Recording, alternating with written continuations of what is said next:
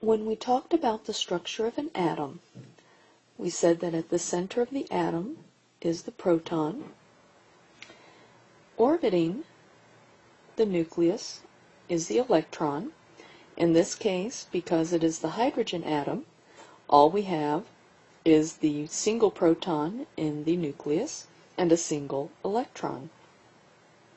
And we saw that there were different allowed orbits around the nucleus, depending upon which atom you're dealing with and how many protons are in the nucleus.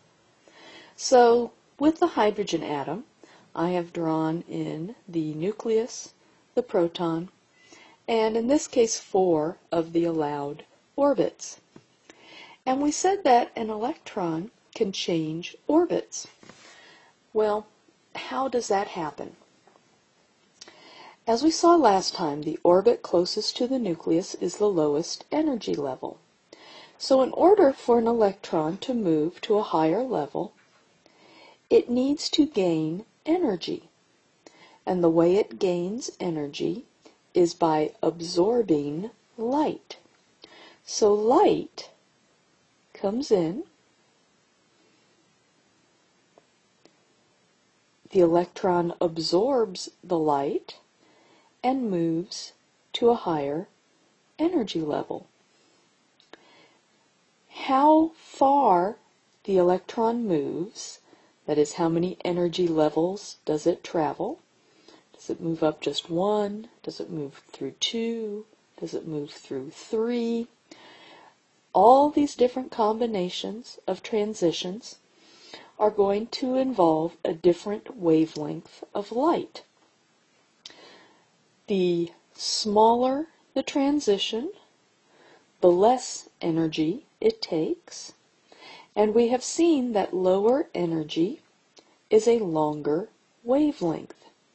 So this small transition would correspond to a absorption line in the spectrum associated with a long wavelength. Long wavelength is low energy,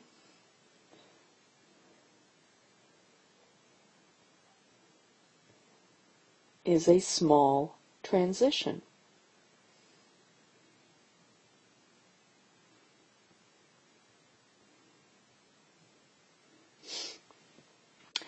If the electron instead travels through a large transition, that will correspond to high energy, which would be a short wavelength. So, short wavelength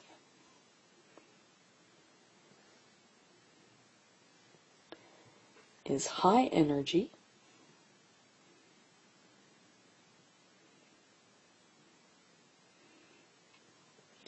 and that's a large transition. So in our absorption spectrum, depending upon the size of the transition, if it's a small transition or a large transition, that determines the wavelength of the light that is absorbed. The higher the energy of the light, the larger the transition. But only lines missing from our spectrum are associated with the allowed orbits in our atom. So you notice that other colors aren't missing, and that is because the size of those associated jumps would not take our electron to an allowed orbit. So those wavelengths of light are not absorbed. And because that is the case, this pattern of lines that we see in the absorption spectrum is unique to hydrogen. If we looked at the absorption spectrum for a different element, the pattern of lines would be different because the allowed orbits are different. But in all cases, for an absorption spectrum, the electron is absorbing light and moving away from the nucleus.